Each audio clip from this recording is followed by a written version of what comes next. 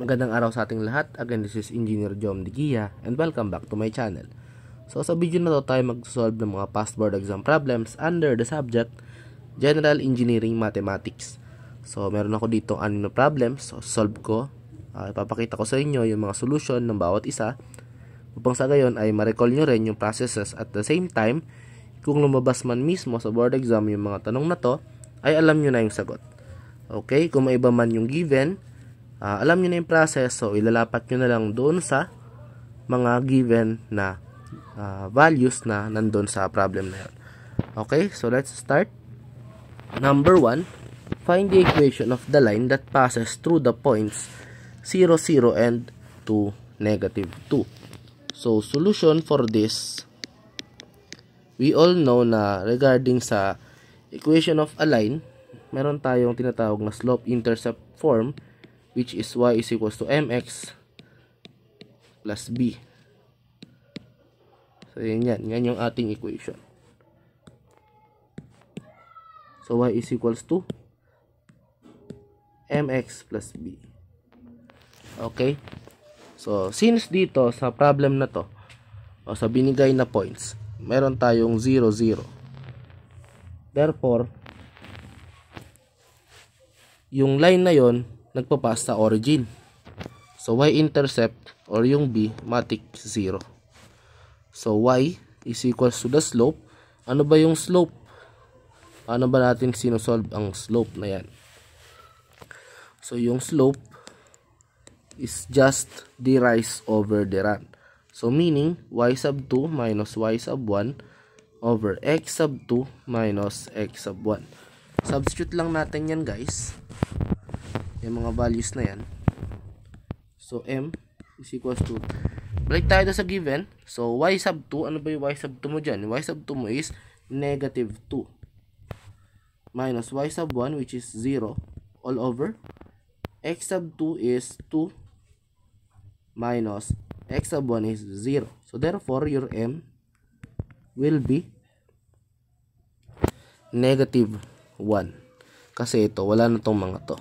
So, negative 2 divided by 2 is negative 1. So, therefore, kung makukuha natin yung final answer, it will be negative 1 times x. Which is, our final answer will be y is equals to negative x. So, nandun siya sa ating choices. Nandun siya sa letter D. So, therefore, our answer is letter D. Okay? So, we proceed to our next problem. Problem number 2. So, problem number 2, ayan. Simplify the expression A times B, yung quantity nila, naka-dot product sa C.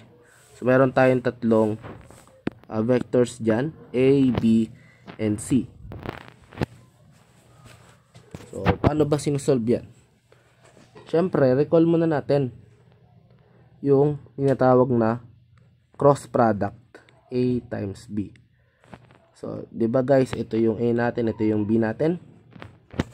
Siyempre, ilapat na agad natin sa equation. So, nga pala, this is our solution.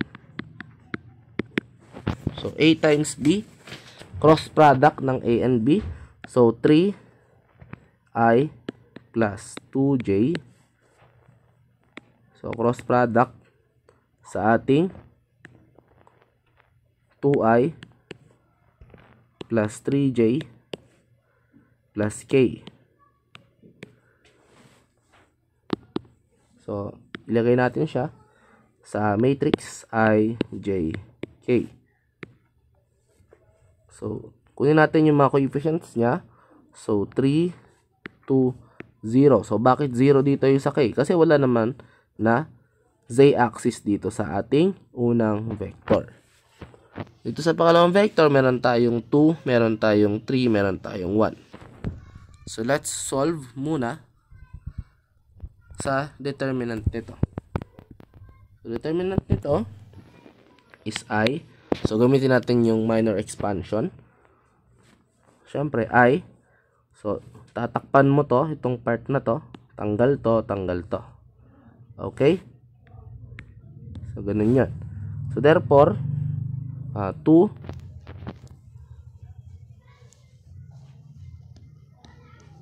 times 1 is 2 minus 0 times 3 is 0.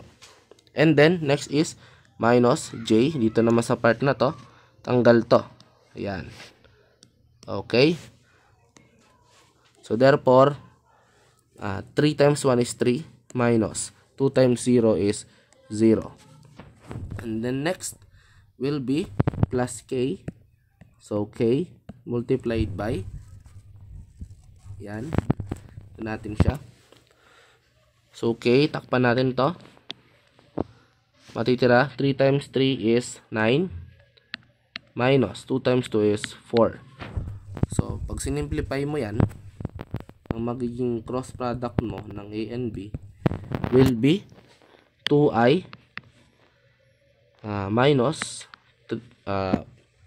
or rather minus 3j plus 5k. So, meron ka ng cross product. And how about kung yung cross product na to i-multiply pa daw natin o i-dot product natin sa C, which is ito yon yung binigay. Okay? So, paano ba siya? So, dito natin siya isulat. So, therefore, A times B dot C is equals to 2i minus 3j plus 5k. I-dot product mo siya sa ating C, which is 5i plus 2k.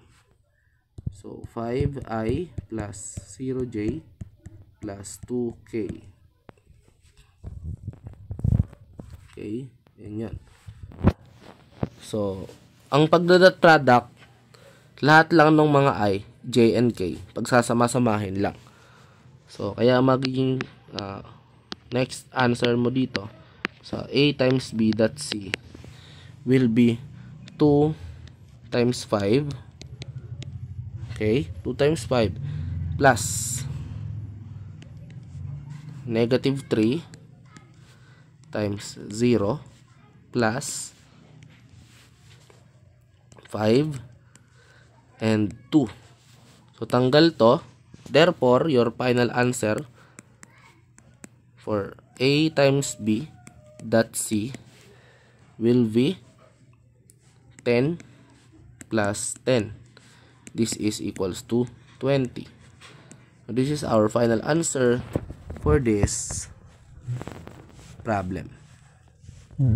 Okay? So, basic na basic lang yan. Ito yung kanyang given. Ito yung kanyang solution. Yung kanyang final answer. So, naintindihan ba? So, nawa naintindihan. Let's proceed tayo sa problem number 3. So, problem number 3 natin, sabi, what is the product of the complex numbers 3 plus 4i and 7 minus 2i? So, solution for this, again, basic na basic lang to. So, hiningi again is product ng complex numbers. So, yung complex numbers natin, ito yon, yung 3 plus 4i tsaka 7 minus 2i. Okay? So, solution for this, syempre, ilapat mo muna yan sa equation. 3 plus 4i multiplied by 7 minus 2i. So, gamitin lang natin yung FOIL method. Okay? So, ito, 3 times 7, siya ay 21. Anong next mong gagawin? So, syempre, yung ito, 4 and negative 2. So, negative 8i squared. Next mong gagawin, syempre, itong dalawa. So, 4i and 7, kaya magiging 7 times 4 is 28i. And then, pinakalas natin, syempre, itong 3 and negative 2i. So, negative 6i. And then, ilapat na natin yung mga equivalent ng bawat complex numbers natin So, alam naman natin guys, na ang I squared is equals to negative 1. Okay? So, dito, ilapat natin siya. So, therefore, yung product ng complex numbers na 3 plus 4i and 7 minus 2i will be, so, 21, so, minus 8. So, sabi ko kanina, yung I squared is equals to negative 1. So, palitan natin yan. So, negative 1 na siya. Plus 28i minus 6i. Simplify pa natin. So, 21 plus 8. So, 28 minus 6 is 22. So, this is positive 22i. So, kapag sinimplify pa natin, it will be 29 plus 22i. So, bakit nando sa pangalawang term yung mayroong i? Kasi dapat natin sundin yung rectangular form na a plus bi. So, this is the real part. This is the imaginary part. So, this is our final answer for this problem. So, makikita nyo, nandun siya sa ating letter D. So, 29 plus 22i. Okay? So, let's proceed to our problem number 4. So, problem number 4, what is the slope of the graph? Y is equals to negative x squared at x is negative 2. So, solution for this. So, hiningi guys is slope, meaning, kapag slope, if-first derivative lang natin siya. So, yung equation natin is y is equals to negative x squared. So, may given condition na x is equals to 2. Ang hinihingi again is slope of the graph. So, y prime, or the first derivative, will be negative 2x. Kaso, may given daw tayong condition na x is equals to 2. X is equals to 2.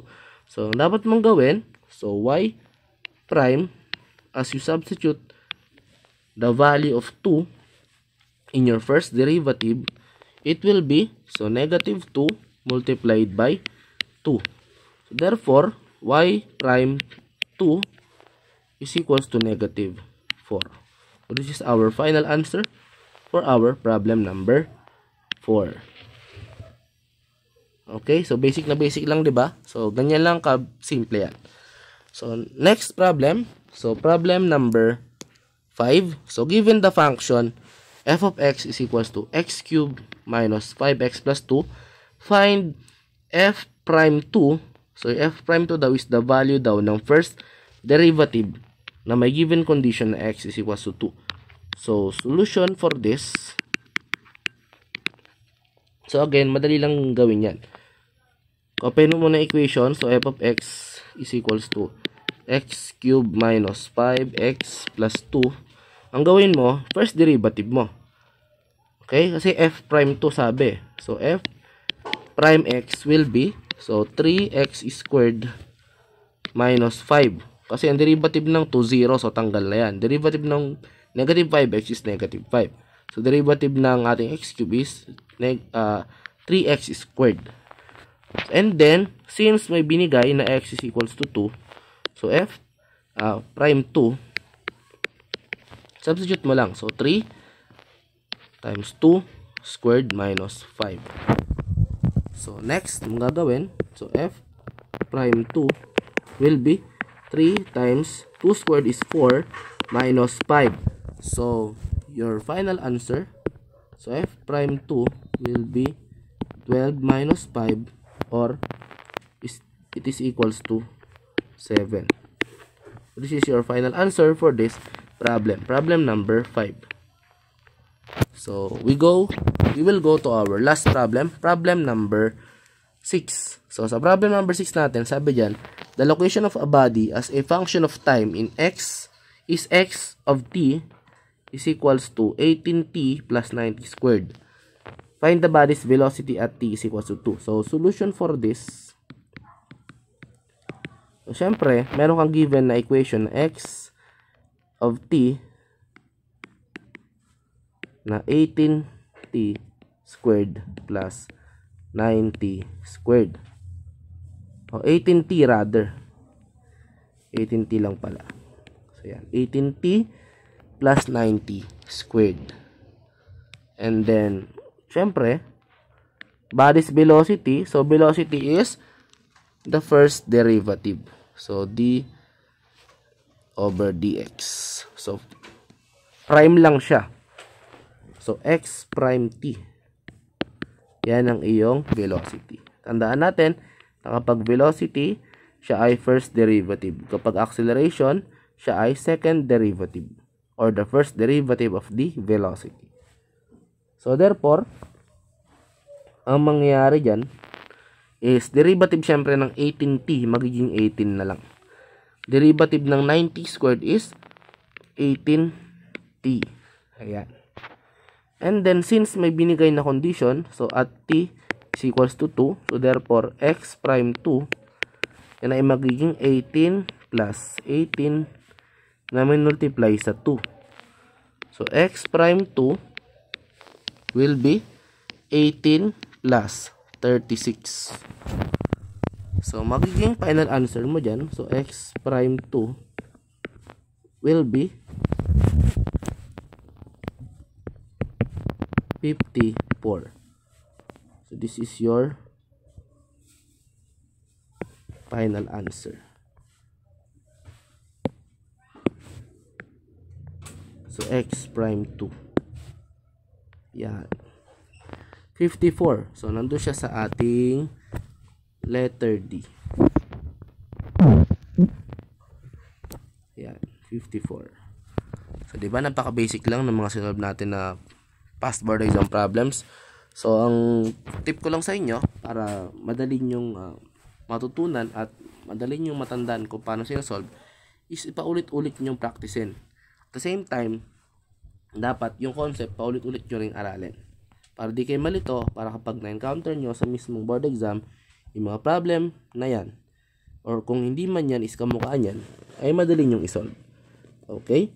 So, kung may mga katanungan kayo, don't forget to comment down below, and don't forget to subscribe to my channel para kayo updated sa aking mga next video tutorials na i-upload under General Engineering Mathematics. So, again, this is Engineer Jom Digia. Maraming salamat sa panonood and God bless us all.